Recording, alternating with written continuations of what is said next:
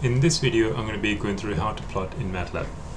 So just for illustration, I'm going to be showing you y equals x to start off with. So x is equal to 1 to 10, and then I'm going to say y is equal to x. Okay, so just a simple thing. Now, as far as just plotting a basic thing goes, you can just go plot x comma y, and this will do the trick.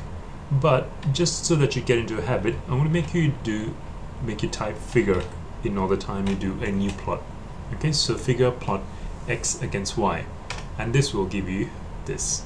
Okay, so a straight line x against y, fairly straightforward. If you want to add a title in, you can do title y versus x, and then the x label. Actually, I can write comma in here. X label is going to be x, and then the y label is y.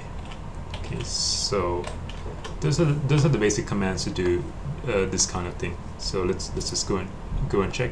Now I don't know if you can see, but there is a y versus x, a y and x over there. This is a previous plot. Okay, now sometimes it's just not enough to just plot x against y, y against x. What you want to do is plot two plots in the same figure. Okay, so in the same plotting space. So I'm going to say y2 is equal to 2 times x.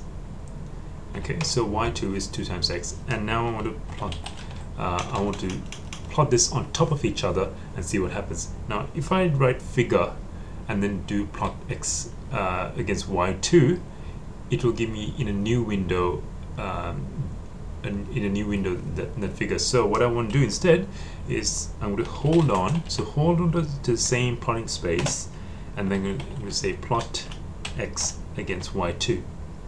Okay, so it holds on to the same plotting space and plus this, and then go hold off. It just as a good habit, you should write hold off. Now, if I had a third one, I would have been writing plot x versus y3, everything basically just before this last hold off operation. Okay, but obviously I don't have a y3 over here. Now, it's a really bad idea to plot two things in the same color. So if you're on different color, remember by default Matlab plots in blue, just do this. So R stands for red, Y stands for yellow, M stands for magenta. So you can guess a few of them, but black, it's not B. B is for blue. K stands for black. All right. So anyway, you can look that up on the internet. So hold off and then press enter, and let's look at the figure again. So there you go. So it's plotted the same thing on the same axis. Now you want to be able to someone should be able to look at this thing go, and that's why y against 2x, and that's y equals x. So that's why we need legends. Okay, so the first one, I'm going to say y versus x. Now you can leave it like this, okay, but I'd really rather you not. So because it'll just label the first one as y versus x. The second one should go y versus 2x. Sorry, not y versus y equals 2x. Sorry about my mistake. Okay, so now if I press enter, sorry, legend. Yes, I didn't mean legends. It should have been legend. Matlab is suggesting things like that. Okay, so legend. Now I got the two legends: y equals x, y equals 2x. Okay, now let's do something else. Now plotted on top of each other. Sometimes you want to compare side by side instead of on top of each other. So in order to do something like that, let's do again y equals x and y equals 2x side by side instead. So I'm going to go figure, but this time I'm going to divide up the plotting space. So subplot into a 1 row 2. Okay, so there's going to be 2 spaces, 1 row by 2 columns wide. Okay, so and then the first one, you'll see what I mean by when I do this in a bit. I'm going to go plot x against y. So the first argument is always x. The second argument is the y value. Okay, so let's do this one, and notice how I said figure over here. So it's actually going to open up a new figure window. Okay, so over here it says figure. So it's going to open up a new figure window, and now it's going to plot x against y. Right, so there you go. So see how it goes? It's one row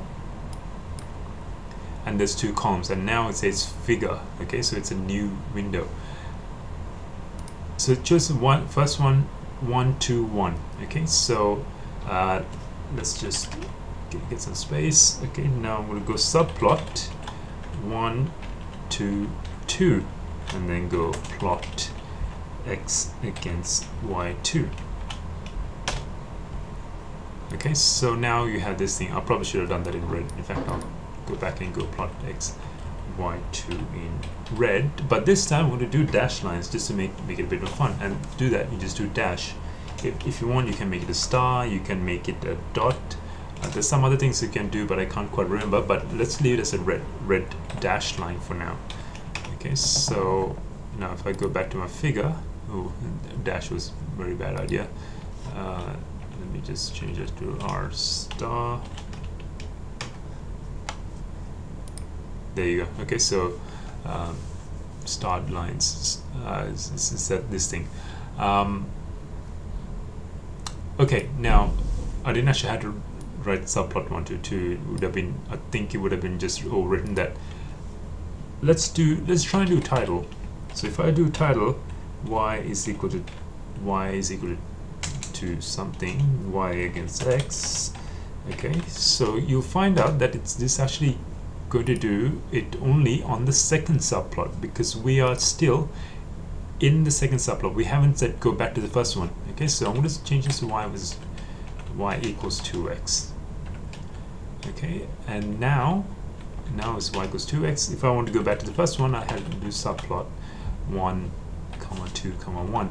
Now actually Matlab's evolved in a sense that you don't have to write the commas anymore. In the previous versions you would have had to, but subplot 1, 2, 1 would have worked perfectly. So now if I go title y is equal to x, so remember it has to be in a process space because this is a string. Title y equals x, you'll end up getting it in the first one. Okay, so you can add the x labels and y labels in the same manner. That's all for this tutorial. Now if you have any questions or comments, please let me know. Please subscribe, and thanks for watching.